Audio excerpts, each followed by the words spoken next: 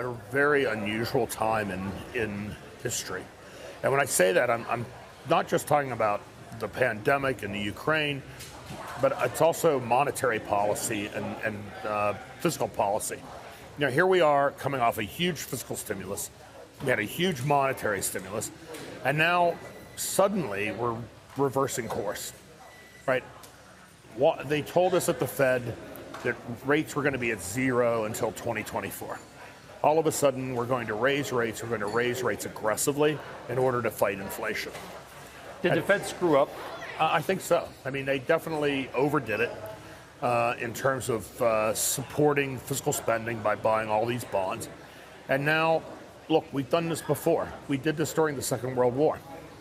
And so now we're coming out of this phase, but unlike what we did at the end of the Second World War, where we just said, okay, fine, we're going to turn off the printing press now, and let's let inflation run its course and come back to neutral, we're aggressively fighting it. Yeah. So, for instance, in 1946, inflation went to 20%, right? By 1949, we were in deflation. They didn't tighten. They just stopped printing money. But we know what caused 46. There's a huge debate, argument, fight. It's very political. It's very charged. Is there one primary cause of the inflation we're seeing today, or is it just a confluence of a number of things? Well, look, inflation is always and everywhere a monetary phenomenon. Easy, Milton. Yes, just print money and you'll get inflation. All right. But the thing here is we ran into bottlenecks. Right now, in a normal course, if we hadn't had all the money printing, there would be demand destruction that would offset the price increases in other categories. We're starting to see that right now. But, you know, because the Fed has been so accommodative, we've had to readjust the price level to a higher level. We're never going to take that back. We are now permanently at a higher price level. Yeah. So trying to think that we're going to somehow reverse all of this and go back to where we were, it is not going to happen. But I guess listen, people think of you as a bond guy, but you're an everything guy. You invest in equities as well. You have to. Global CIO. We have stocks that are down 75% from 5 months ago. Right. What's going on with equities? Well, I think the stocks fall into a number of buckets, right? For instance, Peloton, right, which was a stock that everybody thought was the darling of the pandemic. And now that we're back to able to go out to work out in a gym, you know, it's not as attractive anymore, right? So some of these things are destined to unwind. But then we have situations like home builders, and we have a huge spike in interest rates.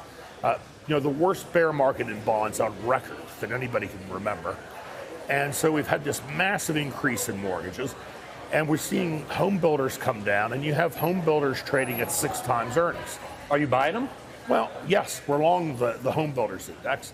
And the point I'm trying to make here is that, you know, the demand for houses isn't going away. The prices are up. Lumber prices are coming down. You know, we're getting demand destruction. Yeah. We're getting exactly what should be happening if you stop printing money. My concern is that the Fed is not just stop printing money, but they've slammed on the brakes and they're throwing the car into reverse right at a time when we're starting to see demand destruction happen and we're starting to see prices begin to plateau and start to decelerate. What should they do then?